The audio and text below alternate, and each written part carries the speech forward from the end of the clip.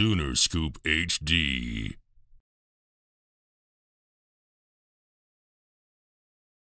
Yeah, again, reiterate, thank you for coming. The last time we got to see each other, we were playing for the national championship, and it didn't go so well. We got second place. It's part of what we do. Fought hard all year long last year, but that was last year. Moving forward to this year, a lot of new faces throughout the fall. It was a lot of new ventures throughout the fall. We had to teach a lot of new things, teach our culture, teach the fundamentals, and then we're moving into the spring. Spring's been pretty good. Besides the weather, we can't control the weather. Hopefully next time the groundhog comes out, he'll stay out a while. I was thinking about shooting him and leave him out there, but you know, it's one of those deals, and we have to deal with it in baseball, which is fun. Like I said, there's a lot of new faces. I think we've lost our whole starting rotation. Really, that's been a really fun deal going through that process and dealing with that every day, making sure that they understand what our expectations are, what our fundamentals are as we go through it from the pitching side of it. I think our defense is intact. We have 4 young men that are coming back that started a lot for us last year, defensively and offensively. And I think those guys and their leadership throughout the fall, going into the spring, will help our young guys and our new guys that are transfers in, help them with the expectations and how they go about their business on a daily basis, whether it's working early, working late, working extra, working harder, taking more of a purpose on what they do. We've seen that leadership from those 4 young men that you'll get to talk to after this. All in all, I think the spring's going to be fun. Looking for the opportunity to play a lot of good teams. Looking for the opportunity to play in the Big 12. The Big 12 schedule is really tough. Our schedule is really tough. That's what we try to do moving forward as we go through it. We try to put a schedule together that's going to prepare us for a regional tournament or super regional or Omaha. So being that said, you guys have any questions? Go ahead, James. You know, Skip, for 2 straight years, you know, in Major League Baseball's drafted your entire pitching staff, or starting staff. So this is what you guys always do. You always rebuild your staff. Talk about the guys or the next generation of great starters you're going to have. Well, we have a couple freshmen that have been really good. Carson Turnquist and Julian Hatcham. You know, you look at Julian Hatcham, he's a 6'8" left-handed pitcher, a lot like Bennett, you know, high 3/4 arm slot, really competitive. That's what we kind of seen out of him. Carson Turnquist, on the other hand, he came in injured from high school, and sometimes you have to deal with that as we go through it. And what he's done is he's really a kid that works extremely hard, and I think that's the leadership of the pitchers that we've had that were coming back from last year. Calhoun, Carmichael, and those guys have done a good job of making sure they understand, you know, hey, they got to learn about me as a pitching coach and as a head coach also, and so those older guys can, you know, help them in that aspect. So I think those are 2 of the guys that you're going to see a lot of this year in sparks. I mean, pitching has changed so much in baseball. Period. I mean, I saw a stat the other day with Bob Gibson, and he threw 335 innings. I mean, with a 1.12 ERA, you're just not going to see that anymore. And I just don't know if you're going to see any 300-game winners anymore. They're throwing 3 and 4 and 5 innings, and basically that's kind of what we did halfway through the year, even though our starters were posting 5 to 7 innings every time they walked out there. And we're trying to go with matchups and through the bullpen as we go through it. So you'll see that a lot more in college baseball, and it filtered down from Major League Baseball. You mentioned all the new faces and all you've got to replace, especially just in the rotation and the bullpen. How do you see, at least to start off, it might evolve, things shaping up in terms of the rotation or who's going to start in the pen? You know, right now, you look at Kel Davis, he's transferred from Oklahoma State. He threw in their bullpen last year. We'll probably start him. We have a transfer from McLennan Junior College in Waco named Will Karsten. And then, you know, right now, we really don't know who's going to go on Sunday. It could be Braxton Douthat, who's a transfer from Lamar. It could be Jamie Hitt, a transfer from Texas Tech. And then kind of going in the midweeks, it could be Julian Hatcham, freshman. It could be Carson Turnquist, a freshman. Usually that's what we've kind of done is on those Tuesday games, we've thrown freshmen and try to develop those guys. And I don't know if you guys understand it or not, and you see it, you look at college baseball, you have to win every game. You want to win every game. It's hard to develop those young men. I mean, you look back at, like, what has Jake Bennett done? I said it a lot last year. He was kind of the poster child of what we did. He came in out of high school. He threw every Tuesday, and he got a little bit better than COVID hit. And his second year, he threw every Sunday. And then last year, he threw every Friday. And so you see, he was kind of what we do with the freshman pitchers, and we try to do as much as possible is continue to develop on those guys in a system that's really not conducive to development. It's more about winning, and we're really about development. I mean, you see it. I mean, that's why we're losing 3 starting pitchers to Major League Baseball, because it's about development, and that's what we talk about a lot. So Spikerman, Nicholas, and Clark were all freshmen last year, and they made their mark for sure. Now they're coming back as leaders on this team. So can you talk about that transition and how you've seen them step up? Well, they understood the work. I mean, we've said this, what mark do you want to leave on a program? We talk about that in our culture as we go through it. You know, the players that's played here in the past, they left that mark for us. And our job going forward is to leave that mark on other players. And they've done a great job. Even though they're freshmen and they're sophomores actually going forward, they got to leave that mark on other players. Like, this is how we go about our business. We're going to do this. We're going to do this. We're going to act like this. We're going to dress like this. Just think if the Army didn't have discipline, all they would be is just a man in the same uniform. You got to have discipline. You got to have those things that are really big, and I think those guys share those same qualities. It's hard getting used to it first, but after a while, it becomes a part of who they are, and they can leave that mark on the kid that's sitting in the same room with them, the same locker room they're hitting with, they're lifting with, all those things. The leadership that they've shown has been incredible. Last year, Spikerman was hurt early on in the year. What's going to do for him to have a year in the program to develop and stuff like that? Well, I mean, you look at that's what our training staff and our strength coach and our training staff, Luke and Tim Overman, Luke Spitt, our trainer, they set them a system. They understand what his downfalls are. They understand what his biomechanics are of his body, how it works, and try to get him a system of routines of stretching, rolling out, to keep him healthy, going on the field every day. And it also, you know, what's awesome about our baseball team this year, there's a lot of guys that can play a lot of different positions. Like we moved Wallace Clark from third base behind the plate. I mean, Spikerman's even played shortstop in inter-squad. So a baseball player is a baseball player. A baseball player can walk out there. He can pitch that day. He can play shortstop. He can. That's what we want as baseball players. Kendall Pettis is a guy who really hit his stride last postseason. You mentioned development. Just what have you seen out of him in terms of growth, adding to his game? I think what Kendall's done is he's gotten more accustomed to learning who he is and what he's about and his identity. Like if he gets on base, he can create havoc.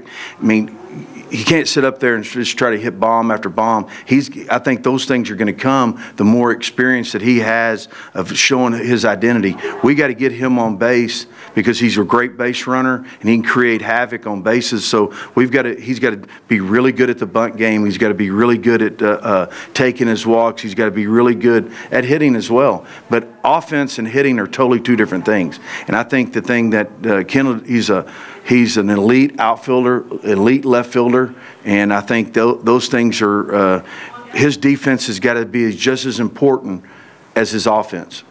With so many new faces, what does it do for you to have guys like Kendall back and Diego back, guys who have been in this program a long time? I think anytime you get a guy back, it shows you what your program's about. I mean, you built a relationship with them. You've been on the road with them. You've loved with them. You've cried with them. You chewed their butt out. You've watched them feel sorry for themselves. All those little things, that's relationship building. And the more you get to see, no different than seeing our guys come back from last year. And like the other night, I was watching the last 3 innings in Blacksburg, watching Trevin Michael, and he came in the next day. And I was like, wow, this guy was pretty good, And you really didn't realize that until you get to really just sit back and watch and reflect on what he did. And I think it's about relationships for us in our program, and that's our culture. More than anything, it's a family atmosphere. We're not afraid to chew one of them's butt out. We're not afraid to hug them. We're not afraid to get excited about what's going on. Win or lose. And really, to tell you the truth, it's not about winning or losing. It's about how you develop those people as young men. If they leave here and be good fathers and husbands and they move on to professional baseball, like watching Cade Horton leave and him texting me last week a quote about pitching. That's what it's really about at the end of the day. And do I want to win a national championship? There ain't no doubt. That burns a hole in my soul every time I go out to practice. I mean, I'm focused on doing that. What has the process been like replacing Trevin on the back end, and what's the back end of the bullpen going to look like just in general? Well, it's there's been a lot of prayer, and it's going to be like by committee right now. I mean, you got to be able to hold runners.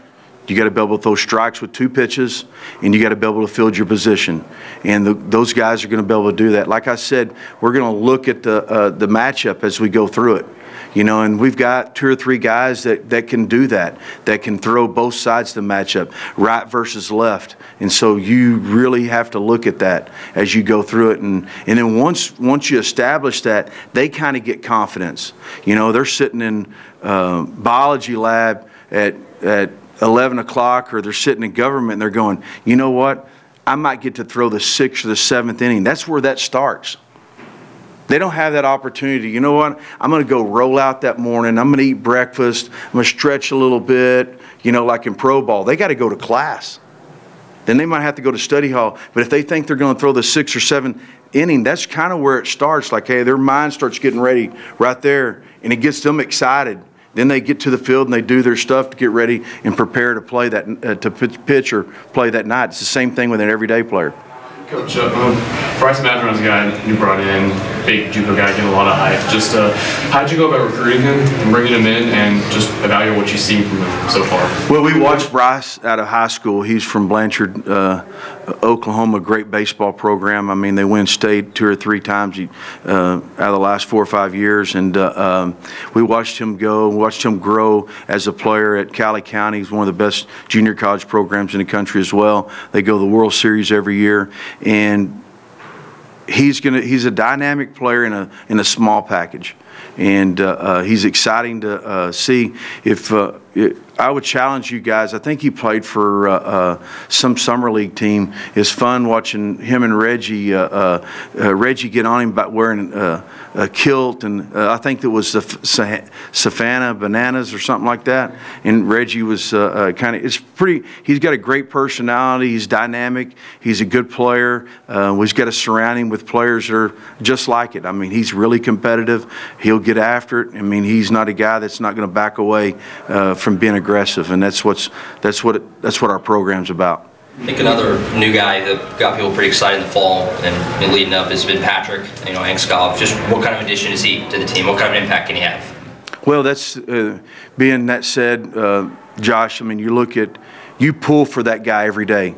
This guy didn't have a scholarship out of high school. His grandfather was a coach here before with Coach Koshel, and he had some junior college offers. He wanted to walk on at the University of Oklahoma, and he's done a great job an incredible job as he goes about his business. He's really athletic. He's really aggressive. Are there going to be some hiccups? Absolutely. There's no doubt about that. But that's really who you want your kid to be. I mean, he doesn't take anything for granted. Every day he walks by the lounge, he says hello, he goes out there, he's really aggressive.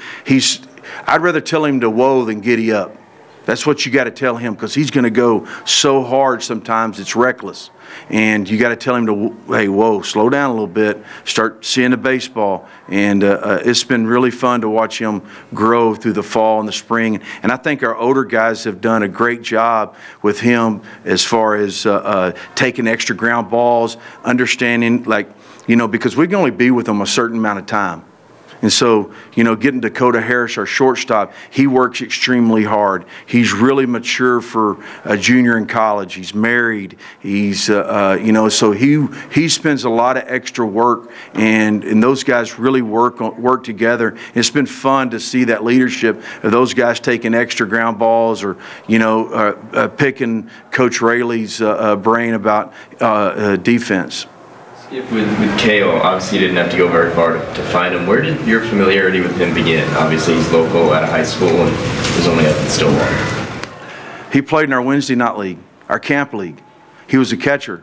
We were like the first ones to get him to start pitching, you know, and that's what's incredible.